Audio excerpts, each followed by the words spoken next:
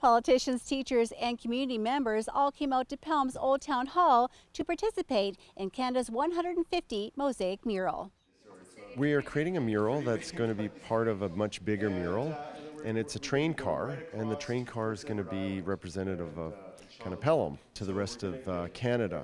The much bigger mural part is a whole train. So every community is represented as a little train car. So we're trying to pull together some themes and ideas that say something about Pelham. We have the community members out. They're going to be painting what Pelham means to them, or how they feel about art even, or about Canada.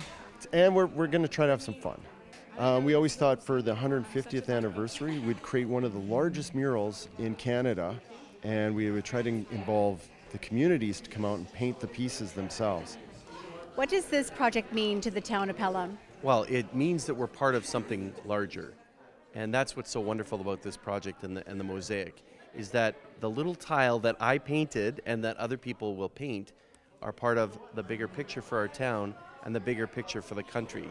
And it's much like our country being a mosaic, not a melting pot, but a mosaic. So each little element in our community can be part of the bigger picture and part of the bigger country. And that's what appealed to us when council was first given this idea, and we said absolutely we want to be part of it.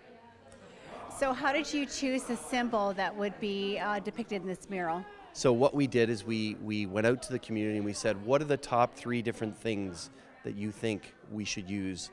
And predominantly the number one was the comfort maple. It's a more than 500-year-old maple tree in our community that was set aside by the Comfort family back last century.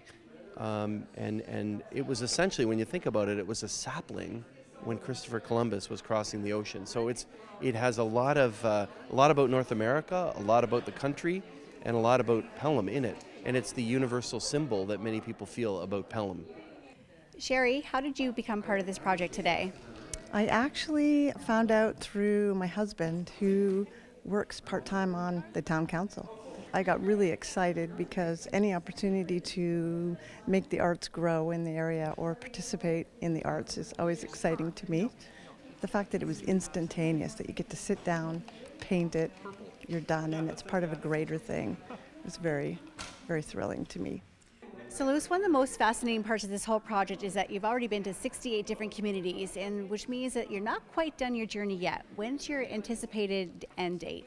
Well, when we were dreaming this whole mural up, we thought Canada's going to turn 150 years old. Maybe we could do 150 communities. We did a little math, figuring out how big that would be. It'd be like almost a quarter of a mile long of mural. Looked up on Guinness Book of World Records. Wow, we'd almost be breaking the Guinness Book of World Records. So we thought if we can reach that, but now that we're 60 murals into it, it feels like the end of the tunnel seems really long. We're hoping to reach our goal, and we might have to go into next year.